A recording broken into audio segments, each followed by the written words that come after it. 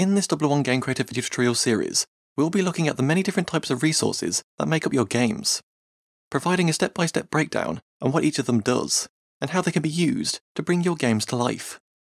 In this third part, we'll be taking a look at tilesets, providing an overview of the tileset editor itself, as well as learning the differences between ground, lower object, upper object, and wall tiles. When designing maps in 001 Game Creator, you'll likely use tilesets to lay the foundation of your world. Sprites can also be used as a means of getting images into your game, but using them excessively can negatively impact your game's frame rate. Unlike tilesets, which are much more performance efficient. Tilesets can only be placed on maps and are confined to a grid. They're also divided into 4 distinct layers: floors, or ground, lower objects, upper objects, and walls. Floor tiles are displayed beneath the player and have a flat, thin collision that cannot be modified. They're also used for the roofs of wall tiles. Lower objects are placed directly on top of floor tiles. They can be rendered in numerous ways, such as lying flat so that the player can walk over them, like a rug, or standing tall so that the player can walk behind them, like a tree or table. Lower objects also have modifiable collision boxes to stop the player from being able to walk through them. Upper objects are placed directly on top of lower objects and walls. They share all of the same properties as lower objects, with the one exception being that they don't have any collision. These can be used to hang paintings on wall tiles, or place small decorative items on top of lower objects, like a lamp on top of a bedside table. Lastly, walls are like boundaries that the player cannot pass. They consist of a wall graphic, which is used for the side of the wall, and a roof graphic, a floor tile that sits on top of it. Walls are commonly used to construct buildings or platforms in platform games. Wall tiles also fill an entire tile space, a 32 by 32 by 32 pixel area, and can be multiple tiles tall. Now let's take a look at the tileset editor itself. First, open the tileset editor by clicking on the tilesets button on the main toolbar. To the left of the window, you'll see a tree view list which shows you all of the tilesets that are in your project. These tilesets will be different depending on which template you're using. For the purposes of this video tutorial, we'll be using the Action RPG template. Directly above this list is a set of buttons which can be used to add, remove, manage, and export your tilesets. Before we create a new tileset, let's briefly go over each of the sections of the tileset editor. In the top left, you can set the tileset's name, layer, and edit its material. The material editor provides settings to adjust how a tile will behave under different lighting. You can also set a name for your selected tile, disable its lighting, specify whether both the top and bottom of the tile should be rendered for 3D games, and set how far the player will submerge when coming in contact with the tile. The Terraformation graphics section is used to set up smooth transitions between different tiles that are beside each other. We'll be covering tile terraformation more extensively in the next part of our video tutorial series. The Variability section is used to randomly change how a tile appears in-game, such as its position, colour, or rotation. You can use this to effortlessly change the look and feel of your tilesets, without needing to create entirely new ones. The Style option is used to change how the tileset will behave in 001 Game Creator. Flipping is set by default, and allows tiles to be flipped horizontally and vertically. Rotating changes the behaviour of the flipping map tools to allow tiles to be rotated in 90-degree increments instead. Expanded removes the functionality of flipping or rotating, but doubles the size of the tileset, going from 64 tiles to 256 tiles. The Advanced Mapping option can be used to add an optional normal map, which will add depth when combined with lights. The Smooth Scaling of Tiles option applies anti-aliasing to your tileset to smooth the edges when scaled, while the Keep Resource in Memory option ensures the tileset remains in active memory. The Display as Square in Map Editor option turns the entire tileset into a tiny square image inside the map's tileset picker. This option makes no difference to how the tiles are displayed in-game. Edit Compression is used to compress the size of your tilesets so that they take up less space, as well as where you can enable padding, which spaces out the rendering of tiles by a single pixel to prevent the edges of neighbouring tiles from being picked up. Enabling this option will help fix rendering issues in HTML5 games. The remaining settings include the tileset extractor and animation tools, which we'll be going over in the next part of our video tutorial series. With all of that explanation out of the way, let's create some tilesets. We'll start by creating a ground tileset. To create a new tileset, click on the Add Resource button. By default, the layer property will be set to ground, which is what we want, so we don't need to change this. To place an image inside a tile, you can either right-click the tile directly or left-click the editable selection box to the left.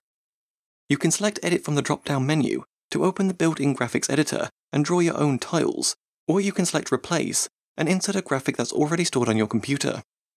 You can also select multiple tiles at once by clicking and dragging inside the tileset window. This is useful for inserting graphics that span across multiple tiles, as you can import them all in one go. In the description below this video, you'll find a link to a file containing all of the tiles we'll be using in this video tutorial. Download the file to somewhere appropriate on your computer, and then return to 001 Game Creator. Click inside the editable selection box to the left, and select Replace from the drop-down menu. Then double-click dirtbase.png from inside the ground folder. While each tile is 32 by 32 pixels, you can actually insert a graphic that's larger than these dimensions. This allows you to create HD tilesets, which ensures that the tileset will remain sharp even when it's scaled or the map zoomed in, especially in 3D maps. You can also insert graphics that are smaller too. We'd recommend naming your tiles whenever possible, so that they can be referenced in scripting. And that's it. Once saved, your new tileset should appear inside the tileset picker in the map editor. You can then select your dirt tile and begin painting it on your map using the drawing tools to the right. Next up are lower objects. These will make up the bulk of your environments and scenery. Click on the Add Resource button to create a new tileset, and then change the layer to Lower Object. Next, click on the editable selection box and select Replace, like we did before. Then double-click barrellow.png from the Lower Objects folder. You can insert larger graphics into a single 32 by 32 pixel tile and have it span multiple tiles when placed on a map. This is useful for stacking or overlapping lower objects with other lower objects. A good example of this can be found inside the environment tileset. Notice how the trees only take up a single 32 by 32 pixel tile. If you select one of them and look towards the editable selection box, you can see that they're actually much larger. This ensures that the trees can overlap each other on a map, allowing you to create dense forests with ease. Moving back to our own lower object tileset, you'll notice that some of the options to the left have changed from when we created our ground tileset. Let's go over what each of them does. The Tile Shape option is used to change how the tile will render on a map. Flat Below Shadows will render the tile flat against ground tiles, with shadows rendering on top of it, like a rug for example. Flat Above Shadows is similar, except shadows will render beneath it, like a hole in the ground. Tall will render the tile upright, allowing actors to walk in front of it or behind it, like our barrel. Against Wall will render the tile flat against a wall tile with a collision, like the top portion of a bookcase. Bent will render the bottom half of the tile tall and the top half of the tile flat, meeting at a 90-degree angle and allowing actors to walk on top of it, like the front portion of a table. Lastly, Billboard 3D will force the tile to always face the camera, which is useful for 3D games. The Altitude option is used for multi-part tiles that take up more than a single 32 by 32 pixel tile. The bottom tile will usually have an altitude of 0, while the upper tile will have its altitude set higher, like 32 for example. This allows you to place the tiles on your map without needing to modify its said position. The Scale option is used to increase or decrease the render size of the tile. This is useful for quickly changing the size of your tiles, or making them high definition. The Collision option allows you to select a predefined collision shape, or set your own. Lastly, the Shadow Distance option is used to set how far shadows will render below the tile. For our barrel tile, the default tile shape of tall and the default collision of cube is appropriate, so we can just leave these as is. Once saved, select the Lower Objects tab from the tileset picker on your map, and then select your new Lower Object tileset. Then select the barrel tile and place it on your map using the pencil drawing tool. Now let's turn our attention towards upper objects. As previously mentioned, upper objects share all of the same properties as lower objects, with the sole exception being that they don't have any collision. Their tile shape is also almost always set to against wall, since the majority of upper objects will be placed on top of lower objects, or on walls. Since upper objects share so many of their properties with lower objects, we can repeat our earlier steps to create an upper object tile set, with the one difference being to set its layer to upper object instead of lower object. This time, however, we'll insert a multi-part tile. Click on the Add Resource button to create a new tile set, and then set the layer to upper object.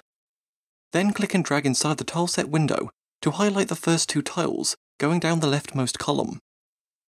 Then click on the editable selection box and select Replace from the drop-down menu.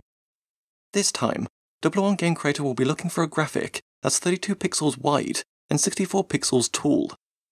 If we try to insert a graphic with different dimensions than this, we'll receive a size error warning that tells us specifically what 001 Game Creator is looking for. Fortunately, we have a graphic that will fit perfectly. Double-click the walltorch.png graphic inside the Upper Objects folder to insert it into our tile set. The tile shape should be set to against wall by default, which is appropriate. Once saved, select the Upper Objects tab from the tile set picker on your map, and then select your new Upper Object tile set. Then click and drag inside the tile set picker to select both of your tiles, and place it on your map using the pencil drawing tool. Finally, there's walls, which you'll be using for your buildings and interior spaces. We start the same way we have with our other tile sets. First, click on the Add Resource button to create a new tile set, and then set the layer to wall. Next, click on the editable selection box and select Replace from the drop-down menu. Then double-click brickwall.png from the Walls and Roofs folder. Now we need to create a roof tile that will pair with this wall tile. To do this, create a new tile set and make sure the layer is set to ground. Next, click on the editable selection box and select Replace from the drop-down menu. Then double-click brickroof.png from the Walls and Roofs folder. Now return to the Walls tile set we created earlier and click on the default Roof button. Click on the Ground button and then select the Roofs tile set we just created. Then select your newly created roof tile and click OK. The only other option that's unique to wall tiles is the Display Shadow checkbox, which will render the wall shadow when ticked. We'll leave this turned on. And with that, we've successfully created a wall tile. Once saved, select the Walls tab from the tileset picker on your map, and then select your new wall tile set.